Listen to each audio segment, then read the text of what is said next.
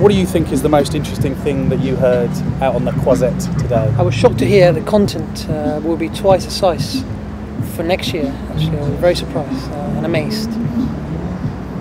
I don't know if I'm surprised about that. I mean, everyone's talking about content marketing, aren't they? It was twice the size, huh?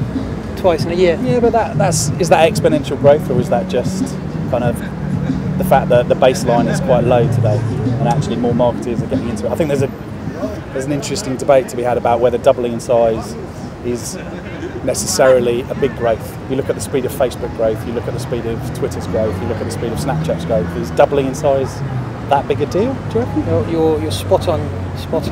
So Paul, today's theme was clear. Storytelling. Outcome from that is passion. Everybody agreed that you need to write content and storytelling with passion. What's your thoughts on that? I mean, passion's what drives this industry, isn't it? I mean, that's what we all do, whether you're creating entertainment for a 30-second ad or creating a series.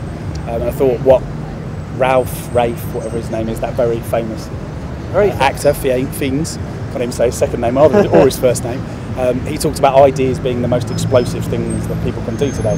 And I think that shows you that passion and ideas are what drive this industry. So there's lots of algorithms, lots of data, Google, Facebook are here, but it's never going to get away from being human and being about people. And I think storytelling being here, when you've got Microsoft, Google owning this Croisette, is a good thing, right? It's not just about a computer or a robot. So we are obviously here today at the Social Newsroom, the Havas Social Newsroom, and we've been watching what's trending every day, working out what people are talking about.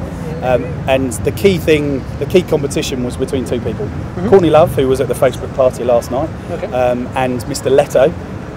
Who do you think would have been the person that gathered most social momentum? I would go for Courtney if I can. The winner was Leto by, I think, a considerable margin. He was way ahead of Courtney Love. So Courtney Love, Nirvana days are gone. So this was the Rosé Roundup for today. Thank you.